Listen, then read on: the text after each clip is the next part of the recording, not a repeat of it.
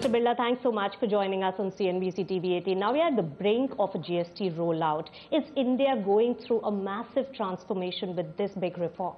Absolutely. I think GST is a historic reform and can only do good for us as an economy. Any reform that results in simplification, I think, is very good for us.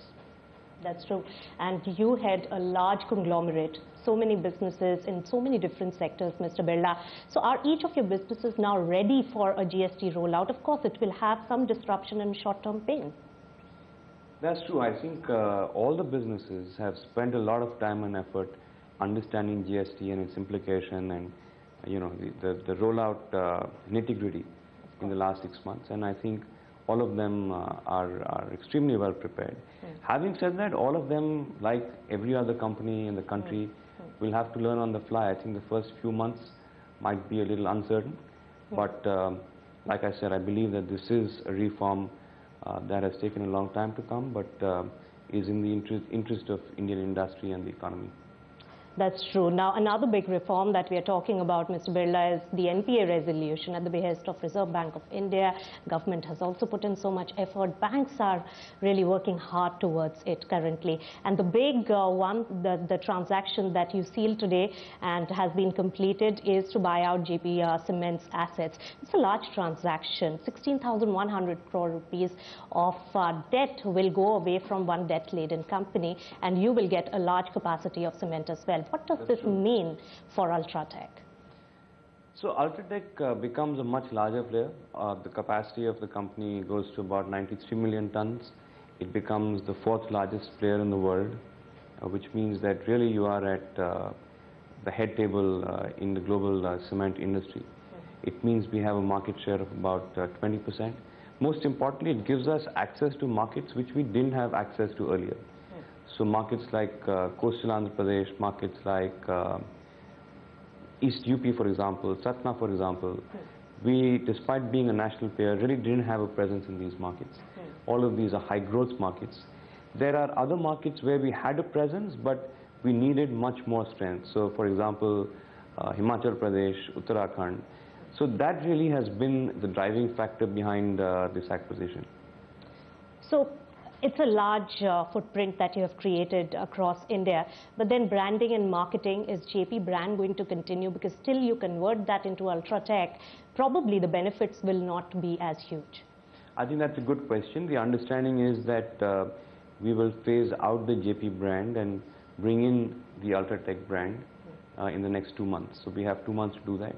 Yes. I think these 2 months will be spent on upgrading the quality of cement being produced by these plants so that they become equivalent to that of UltraTech cement quality.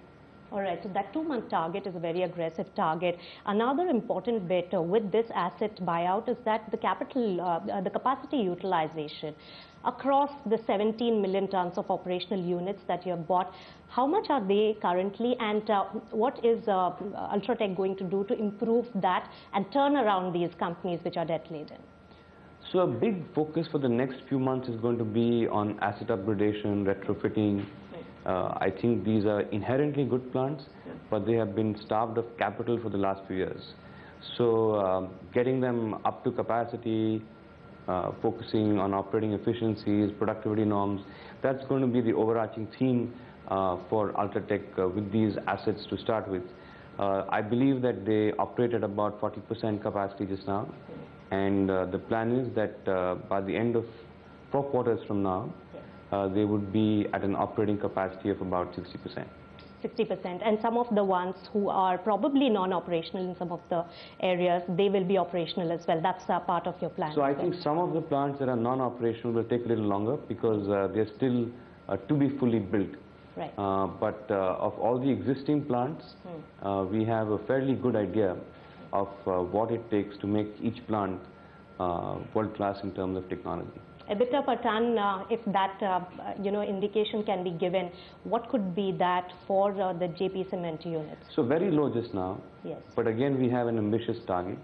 The target is to achieve an EBITDA per ton of 600 rupees after 4 quarters. Just to put it in context, the EBITDA per ton for UltraTech today is about 1,000 rupees. Yes. So you've got quite a long journey to travel.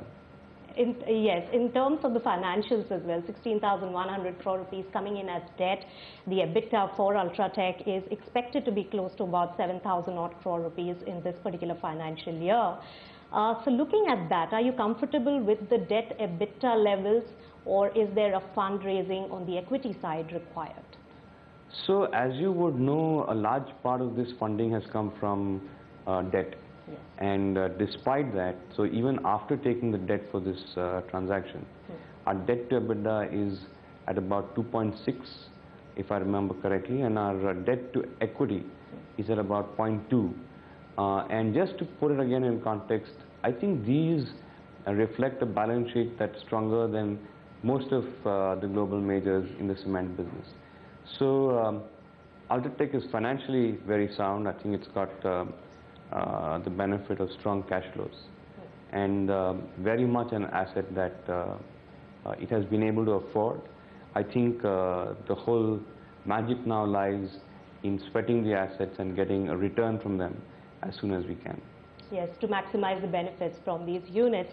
But you mentioned that its debt equity, debt EBITDA is going to be 2.6. So that means the entire 16,100 crores is not going to be the debt on the books of Ultratech as part of the deal. Some part is going as cash to. So about 3,000 crores has been financed out of internal accruals, and the balance, which is the chunk of it, is being financed through debt that we have raised at sub 8%. Okay. Which is perhaps most competitive in the country today. All right.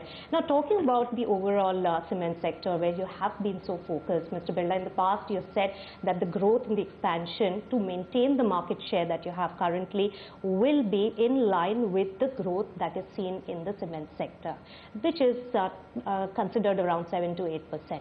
Now, this will require even more expansion. Despite this deal, you will need to expand more. So where could that expansion in capacity come from? Is that going to be more organic, inorganic? What are the options that you're looking at? So no specific plans as of now, other than the fact that we are putting up a plant in Madhya Pradesh at a cost of about 3,000 crores for about 3.5 million tons. Other than that, I think the focus very much is sharply on turning around the assets that we have acquired today and getting a return from them and bringing them up to speed with the technology that Ultratech enjoys, which is the best in the world today. And Century Textiles merger, is that also on the cards on this front? Even that Century Textiles management is completely different from that of Ultratech. So I don't think there's anything on the cards between the two companies.